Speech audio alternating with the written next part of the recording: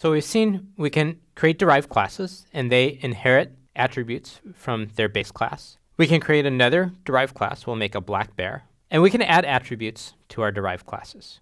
So we'll give the black bear a climb tree method and a chase method. Here's what the black bear code looks like. Its base class is bear. It's got two additional methods defined, the climb tree method and the chase method. And in the chase method, we use climb tree. We also use eat.